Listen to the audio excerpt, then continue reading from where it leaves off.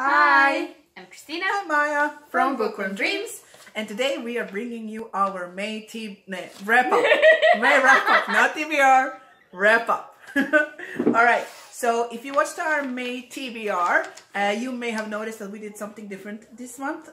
We chose to pick each other's books, and we had a little system going on. So we'll first talk about those books which we've read or we haven't read, and then go on to all the other stuff that we've read. Yeah.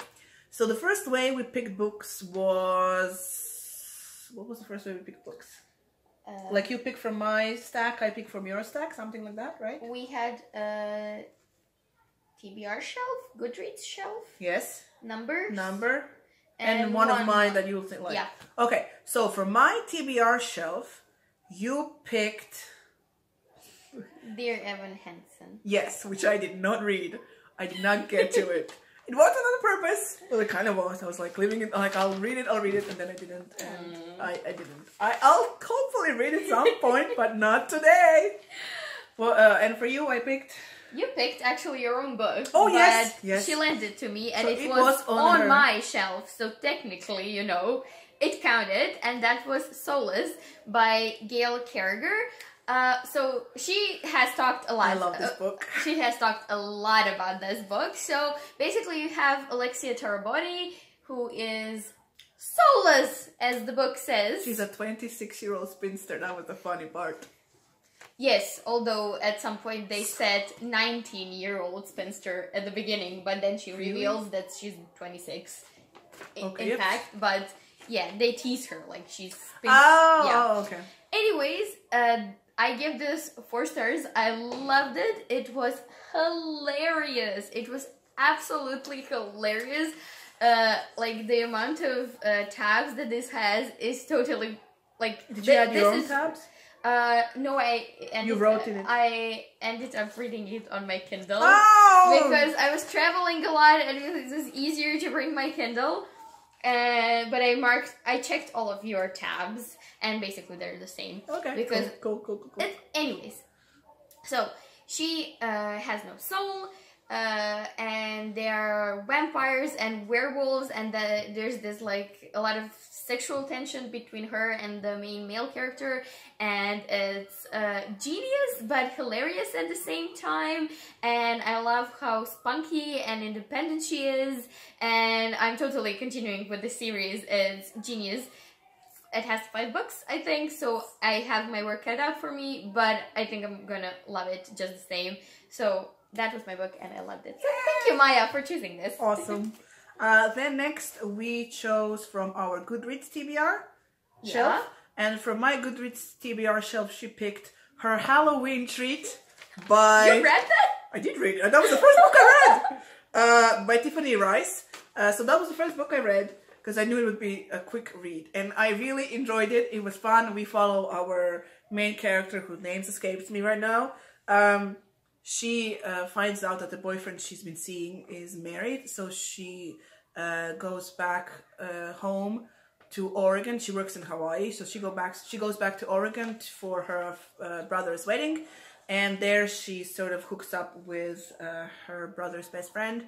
They've known each other all together when they were younger, hang out, and now you know, she's like consciously going into this like, oh, he's my rebound, and he knows that he is her rebound, so there's no like drama about the whole thing.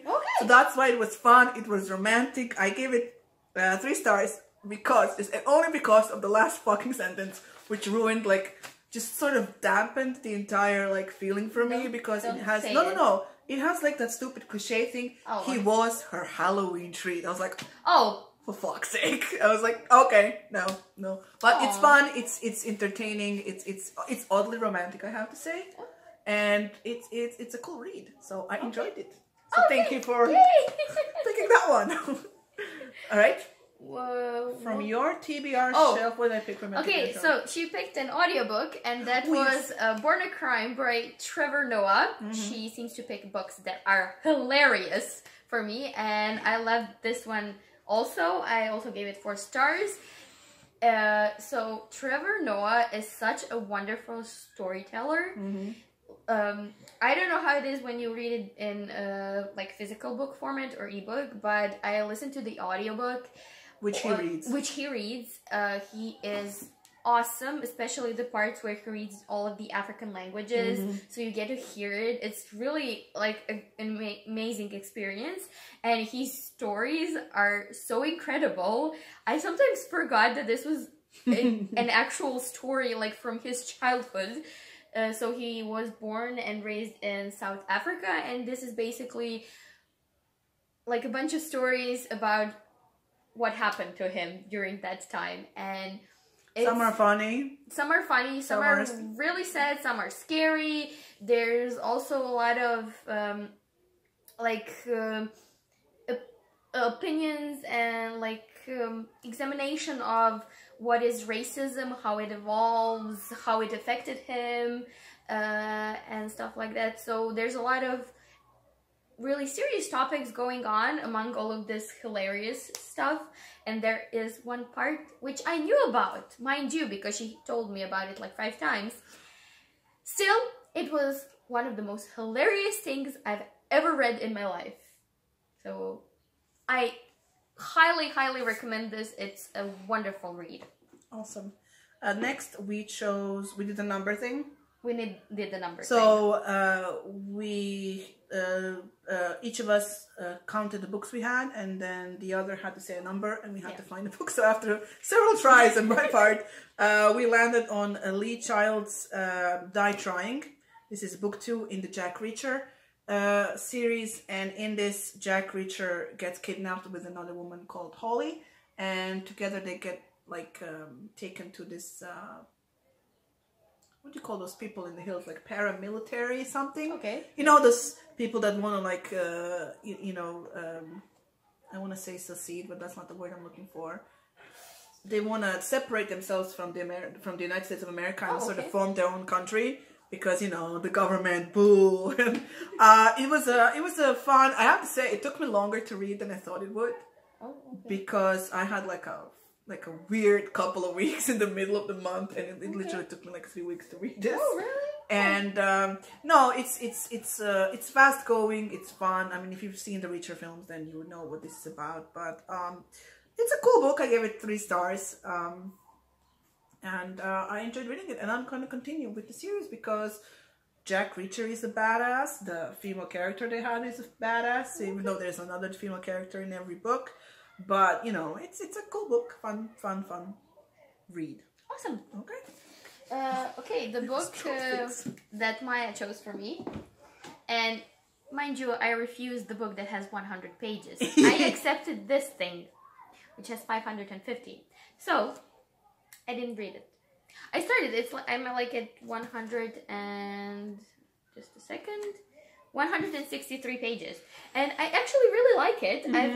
I just didn't have the time to finish it because, as you will hear later on, I had like a tiny wish to read something else, which I just had, you know, I was in a mood, so I didn't read this, but I think I'm gonna definitely finish this in June because like I have to finish it now that I started.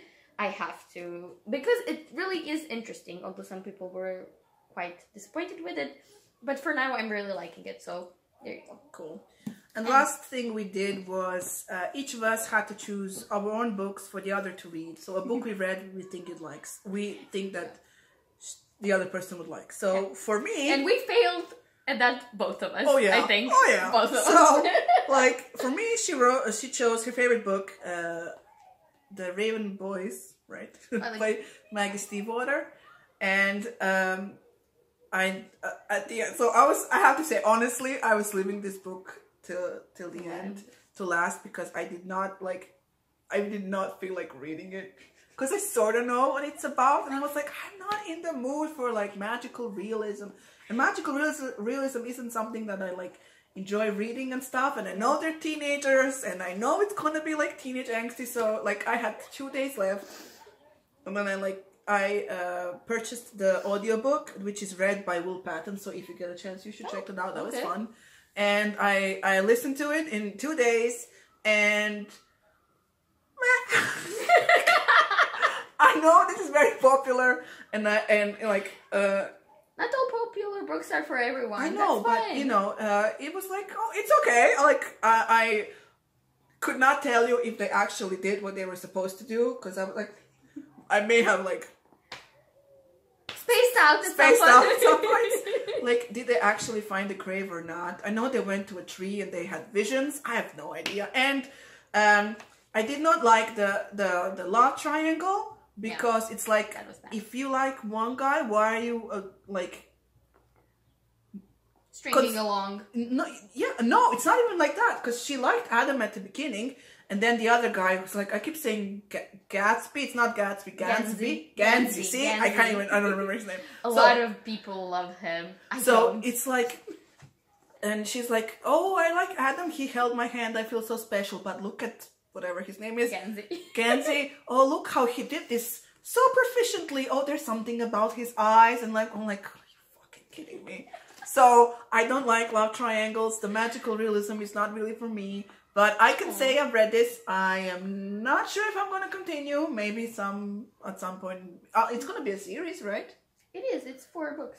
No, a TV series. Oh, a TV show. Yeah. So I'll watch that, and you know, she'll tell me if it follows the books or not.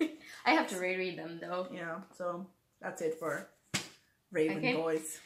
How many stars did you give it? Oh, 3. Okay. So I was like, I don't want to be mean and give it like 2 stars, so I give it 3. You could have, if that's what you felt. I know, it's like, okay. Like it was like. Okay, so Maya chose for me Wishes by V. Schwab, and I've been intending to read at least one of her books for quite some time now. And I also gave this 3 stars. I wasn't as impressed as everyone was. I know there was a whole, I can't wait to get Fenchbull until it's done and stuff, and well, you know, I'm not sure if I understand the whole excitement thing. Okay. I mean, I enjoyed the book. I like the writing style, but technically I hated most of the main characters.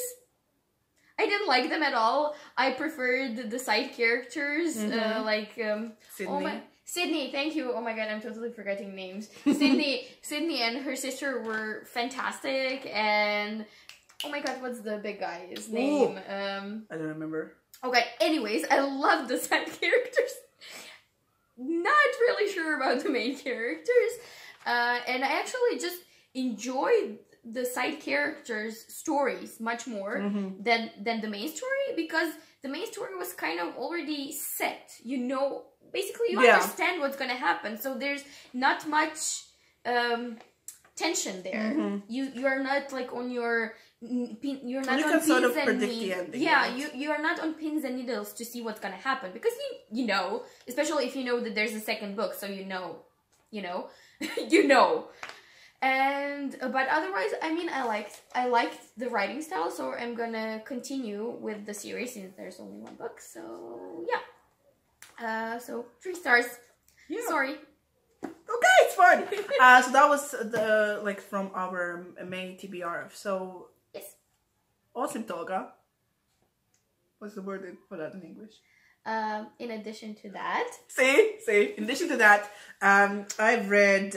We read Pride and Prejudice, both of us. Oh, Pride and Prejudice and Zombies. Sorry, by Graham Smith Seth Graham Smith. We do have review. So is it up already? It will be at some point. I think we will leave the links down below so you can check that out. Then I've read 2 books that are nominated for the BookTube SFF Awards. One of them was for middle grade, City of Ghosts by Victoria Schwab. I gave it 3 books. We follow Cassidy Blake. 3 stars, you mean? 3, what did I say? Books. 3 stars, yes. So we follow Cassidy Blake, and after an accident she had when she was younger, she's still young because she's 12, she can see ghosts now, and she sort of helps them move on from this world.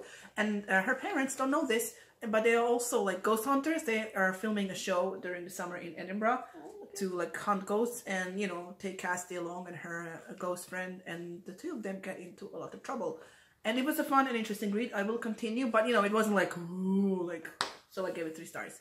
And the second book I read for the BookTube SFF Award, which I did not like, this was for, I think, fantasy book, Cruel Prince by Holly Black, which is very popular, and I gave it 2 stars because I was so annoyed, but the whole thing, because, first of all, the Fae were too fucking evil. Everybody was too fucking evil. You have like it's not a love triangle. It's a love square sort of thing, and you have two twin sisters. One of them is Can I spoil this for you? Are you gonna read this? No. So spoils for the cruel Everyone. prince, right? So you have two twin sisters, Jude and the other one. So the other one has a boyfriend, a secret boyfriend, and that secret boyfriend keeps pursuing Jude, and then the two of them sort of hook up. And she knows that they are going to be together, and she knows that that guy is going to ask her to like marry or whatever, Faye marry him or some shit. But he still goes for this one, and she's so confused because the cruel prince, the guy, he is like the meanest person ever, and he's like, I'm doing this because I like you. I'm like, fuck you, man. So I was so annoyed. Like I kept like hate reading it the entire time. I'm like, I have to know what happens. Because in the end, she totally fucks everybody over, and it's just okay. I'm not going to read the sequel because I'm like, I don't like this world. I don't like this kind of Fae. I know generally Fae are supposed to be like on the dark side. They're supposed to be like mean and shit, but it was like fucking too mean for me. And so no. And what have you read? So I participated in Bingathon this month. Well, Cool. we both tried. I did. She failed. Yeah, I completely failed with that one. But I had a lot of fun with it. So I read, wait a second, what was it called? Once and Future. Once and Future by Amy Rose Capetta and Corey McCarthy. I gave it 3 stars. I DNF'd. I gave it 3 stars. She DNF'd it. Yeah. Basically, for me, I just had a lot of fun because it was really like flowing. The writing was really like not difficult at all, and the storyline was in general just, I don't know, it was quite fun. It had enough King Arthur elements to make it, you know, like familiar, but it had enough other elements to not make it Boring. the entire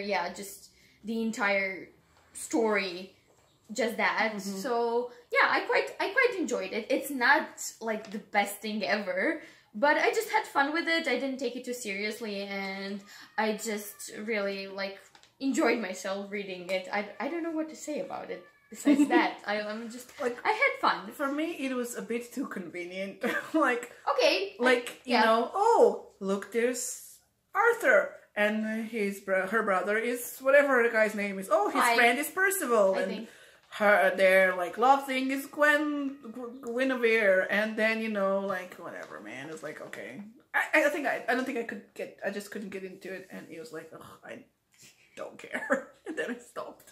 Okay, actually, in this book, I also quite like the side characters more than the actual like main characters. That tends to happen, though. So yeah, but. Okay, and the second book I read for this readathon is Therapy by Sebastian Fitzek, and oh my god, that was so awesome. Was it? Yeah. So is she actually? No, what was it? I'm not gonna tell you. Oh come on. No, I'm telling you off screen. Okay. So I gave this 4.5 stars just because it reminded me a lot of Shutter Island and what's the other one called with Leo DiCaprio and the thingy? Inception. And Inception. So it really reminded me of that. Otherwise, the writing was fantastic. I had a note, like a small paper. I had a million theories about what was going on, and I couldn't. Did you guess? I did guess, but it didn't ruin the thing for me because this whole story was so interesting. It had a lot of layers. The characters were really well developed. You really understood their motivation, and like I don't know, I just loved it. It's a really good exploration of mental health too. So I just enjoyed. So this is about the dude that. So woman who has schizophrenia, right? So okay, there's a dude, a doctor, whose daughter has gone missing during one of her treatments. So nobody knows where she is. So he goes to this island where he meets a schizophrenic woman who has visions. Like, she writes books and her characters come back, are brought to life. And basically she is asking him to treat her because he's specialized in schizophrenia. And he basically refuses, but her story is triggering for him. So he inadvertently actually starts helping her, and you go on from there. If I say anything else, I'm gonna totally spoil everything, so I'm sorry I can't say anything. Okay. But I truly enjoyed it. Yes, I found the storyline, the writing, everything was fantastic. Okay. So the last book I read in May was my car book. So I've been listening to an audiobook in my car when I drive. I have a car book. I have a car book right now also. So I was listening to Naomi Novik's, I forget what the name, Blood of Tyrants. This is book 8 in the Temeraire series, so I can't really tell you stuff.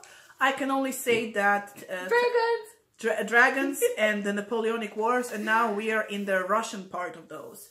So Temeraire with his captain. By the way, there was like an amnesia thing at the beginning. I was like, no, but everything resolved itself, thankfully. So Temeraire and his friends and a bunch of Chinese dragons go to Russia to help the Russians fight Napoleon. Okay. And that's all I can say. Okay. And now the last book I read, I'm lying, I have 20 more pages, but we're counting it. We're counting it because we're filming on the day that I'm going to finish it, so we're counting it.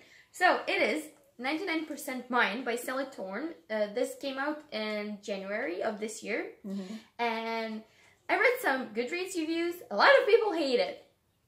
Okay. I like it very much. What's it about? So this is basically a story about this very angsty, cynical, rude 26-year-old with a heart condition. Girl or boy? Girl. Okay. Who is like renovating. She's not really renovating her grandmother's house, but she's in the middle of a renovation, and the renovation is done by her like childhood friend that she basically she orgasms every time she sees him. Like for real or in her head? Like basically in her head, but and she's in love with him and all that stuff. You know, it's a romance novel basically. And she has a twin brother with whom she has a really unexplained and like weird relationship. But I find the tension between the friend and the girl, between the friend and the girl, so good that I don't care about anything else basically. Okay, that's cool. Although I see that her entire behavior is very problematic and nobody should ever act like that and should be like very much like go to therapy and like deal with their stuff, like both her and her brother and even the main love interest. Yeah, he also has some issues that he really has to deal with, but like aside from all the bad character flaws I just love the tension, and I'm seriously in the mood for some, like, I don't care how bad romance, just romance with some sexy scenes in it, and this has that. So yeah, I think I'm not gonna overdo it. I think I'm gonna give it 3 stars. So 20 pages until the end, I think I'm still at 3 stars, but I'm really enjoying it. So did they hook up already? Yeah. Okay. I mean, you know, they hook up eventually, so yeah. And yeah. That's it, right? Yeah. Alright, so that was our May wrap up. I almost said TBR again. So if you've read some of the books that we've read, please do talk to us down below if you agree with our opinions or not. If you want us to check out your wrap-ups, again I said TBR, but that's okay. Please leave the links down below and, you know, like, share, subscribe. Thank you for watching, and we will see you in our next video. Bye. Bye.